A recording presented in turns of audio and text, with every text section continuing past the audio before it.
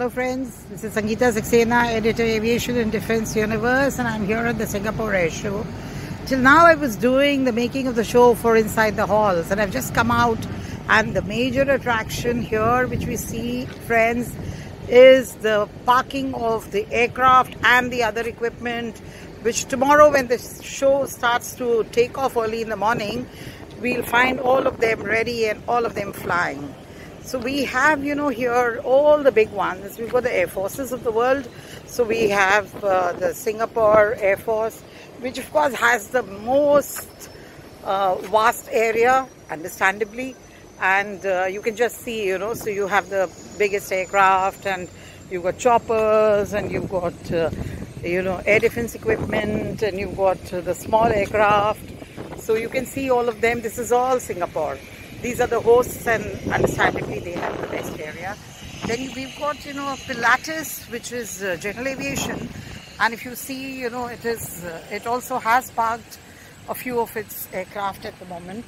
And it's a mix of civilian and military aircraft, as always. All air shows have a good mix. Singapore this year is coming out of the COVID. Last time when we had come, COVID was still in. And it's now coming out, and we do not have any more, those restrictions we had last time. And so if you see, the Pilatus is here. And then I'm just walking you down, and the moment I get you down, there is a L410NG. And well, it's a beautiful new generation general aviation aircraft. And you just see, you can see it. Yeah, you can just see it. It's here. And yeah, you can just see it here. Yeah. And we see all of them parked. It's evening in Singapore. It's nearly 4 o'clock, and things are winding up. Then we've got the Honda Jet. So if you see a small Honda Jet Elite here, and making its mark and foray into very majorly into general aviation. And tomorrow when they fly, friends, you'll see a lot of them. So, and now I'm taking you towards military aircraft. So we all have all of them well packed, and if you see, they're all done, and it's interesting. So if you find the Air Forces have decided that okay, they want their aircraft to be absolutely well packed.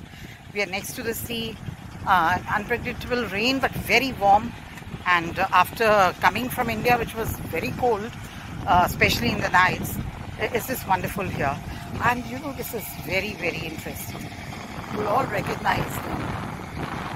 You'll all recognize and just see, because we have the airport behind, you'll just see an aircraft flying, a commercial airline flying. It's so wonderful to be amidst these metallic birds. They're just great. They're just great to be with. And now I'm taking you to the other side, and let me just get you there.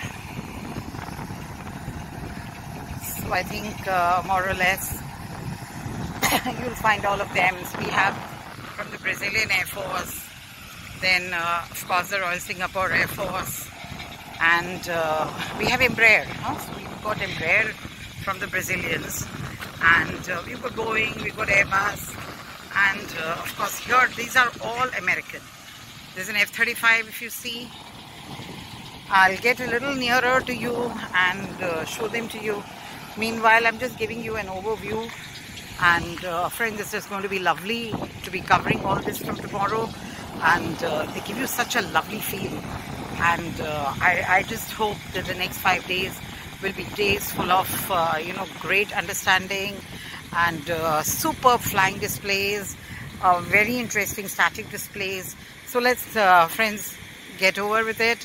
And today the evening is coming to an end, and I'm just getting you a few more videos to show you what is parked here.